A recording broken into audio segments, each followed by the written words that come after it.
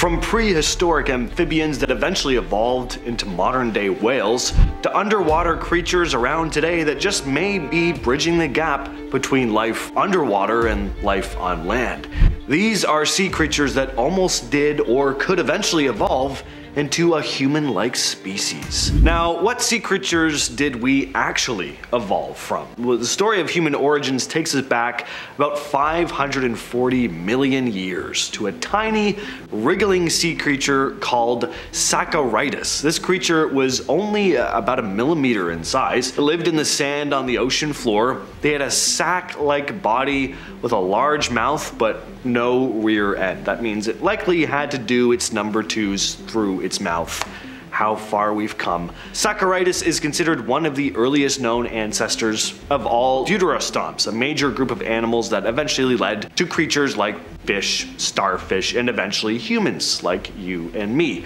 Even though Saccorhytus was very simple, it was the next step in the evolutionary tree. It had this flexible skin and some muscles, allowing it to move by wriggling through the sand. It probably ate by sucking in tiny particles or small creatures. Mudskippers are pretty fascinating if you think about how they bridge this gap between aquatic life and life here on land. They're kind of like a cross between a frog and a fish, and they've got some cool adaptations that show how life can start to make the leap from water to land. Mudskippers are an amphibious fish that can spend a lot of their time out of the water. They're found in swamps and mudflats, and they use their pectoral fins kind of like legs to walk across the mudflats. What's even more interesting is that mudskippers breathe air. They have specialized gills that can retain moisture, which allows them to absorb oxygen from the air. This allows them to live outside the water for long stretches of time. Their ability to move on land and breathe air could suggest that these things are in a sort of intermediate stage in evolution, and it's pretty cool because it kind of gives us a glimpse of what early fish might have gone through as they adapted to living on land, eventually leading to us. Mudskippers also have eyes that are adapted to both underwater and land. They haven't evolved into human-like creatures yet, but they could eventually lead to a new life form way down the line. The smooth handfish. This is or was a species of handfish found in Australia. It was classified as extinct in 2020, but just a year later that was switched to data deficient, so there may still be a handful out there. These fish were very strange. They had a very unusual way of getting around. Instead of swimming in the traditional sense, it used its pectoral fins, like legs, to kind of walk along the sea floor. Weird, but pretty cool. They may have been moving across the ocean floor in a similar way to how early vertebrates might have moved on land. The handfish's fins evolved into broad, paddle-like shapes that helped it walk or glide, which is a big step in the direction of a more land-like movement. Unfortunately, these things may be totally extinct, but I mean, who knows what direction they could have gone in evolutionarily.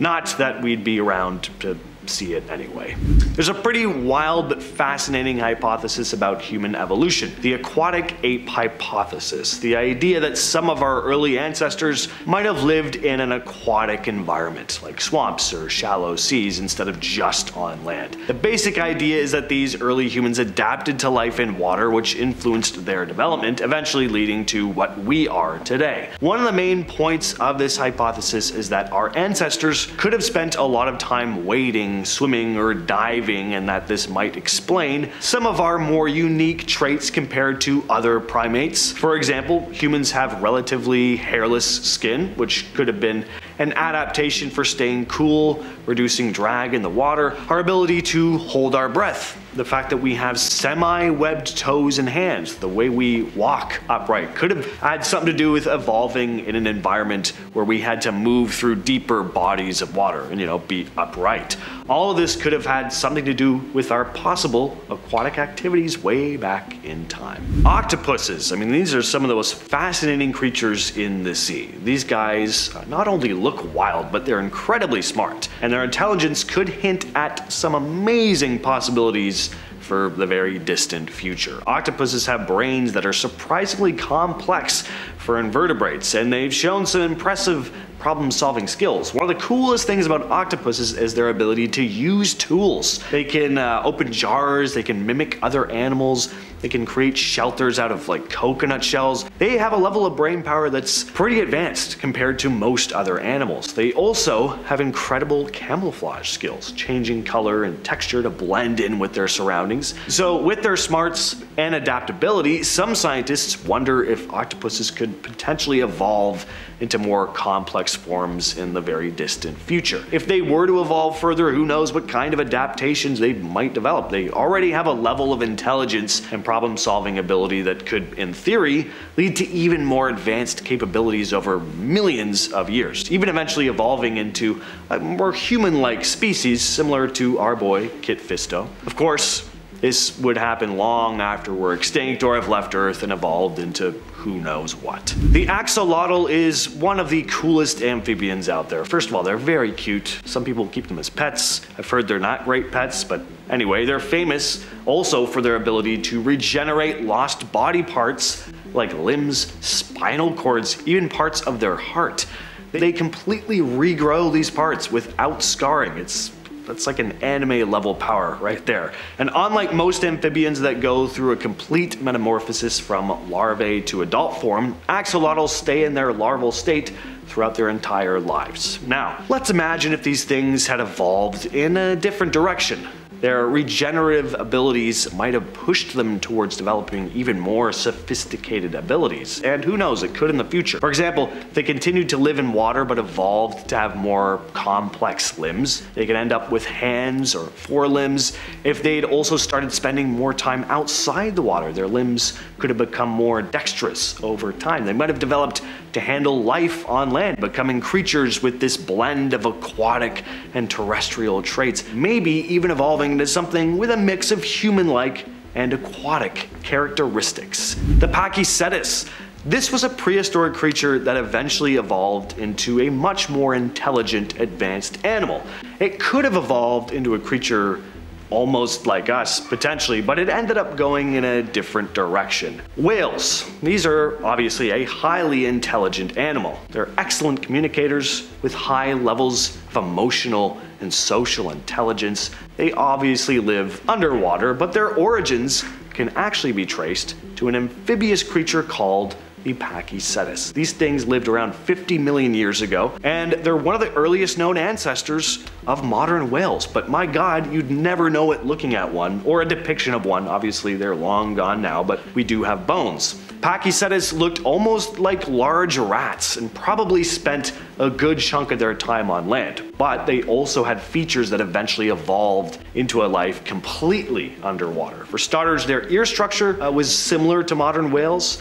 Over millions of years, Pakicetus descendants gradually adapted to a more fully aquatic lifestyle. Their bodies became more streamlined. Their limbs evolved into flippers. They transitioned from walking on land to swimming efficiently in the ocean, which eventually led to the beautiful, majestic whales that we have today. Teenage Mutant Ninja Sea Turtles. Sea turtles have been around for over 1 million years, and their long evolutionary history shows just how adaptable and resilient these guys are. They have a unique body with that protective shell. They're capable of long migrations across the ocean, long limbs adapted for swimming, and a highly developed sense of direction for their migrations. Their ability to navigate long distances shows a very high level of environmental awareness. If sea turtles were to evolve further, their flippers might gradually adapt into more functional limbs capable of holding objects, like katanas or nunchucks. Over time, this could result in a semi-aquatic species with a combination of turtle and human traits. They could even learn martial arts, fight crime, eat pizza instead of algae and seaweed. I should turn this into a cartoon. Dolphins are already some of the most intelligent marine animals. They have complex social behaviors, communication skills, problem-solving abilities.